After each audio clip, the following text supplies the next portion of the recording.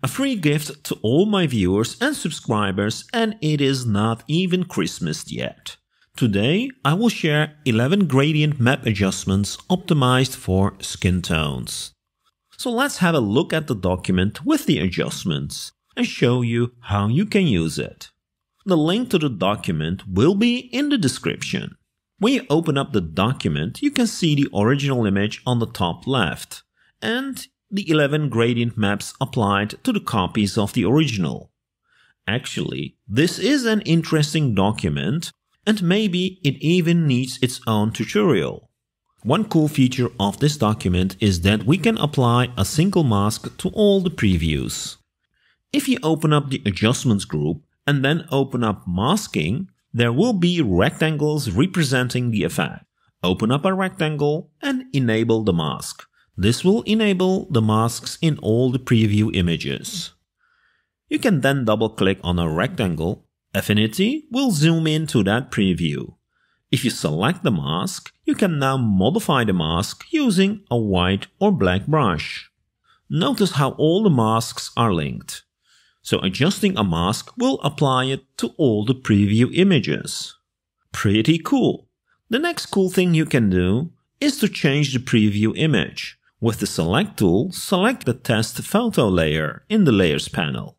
Now double-click on the layer in the Layers panel. This will open up the embedded document so you can modify this the way you like. I have provided a secondary image, so let me enable that one and close the document. This will update our main document. Awesome! As we change the original, we can now adjust the mask as I explained earlier or turn the masks off. I told you this was a cool document. Anyway, coming back to the main subject. How can we use these gradients? Let me give you a quick explanation. In the adjustments group, select one of the skin adjustments you like. Suppose we like version G. So I will select skin G and double click on it. This will open up the gradient adjustment dialog. I can now add this as a preset. As you might have noticed, I am not very creative with names, but let me at least give it a shot and call this preset Magnifique. Now I can go to a different document and from the adjustment panel under the gradient map, the preset we just added should be available. When I click on it, it will be applied. Just magnificent. As the adjustment will apply to the whole image, you might want to mask it. Let's do that by adding an inverted mask by option clicking on the mask icon.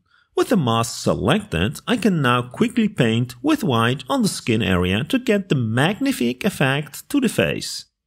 I'll remove the effect for the teeth and eye area. You probably would want those as white as possible. The next thing you could do is to adjust the opacity to find a natural balance. Or another option would be to adjust the blend range so it gradually applies to the brighter areas. As you see, within a minute you have a much more interesting subject.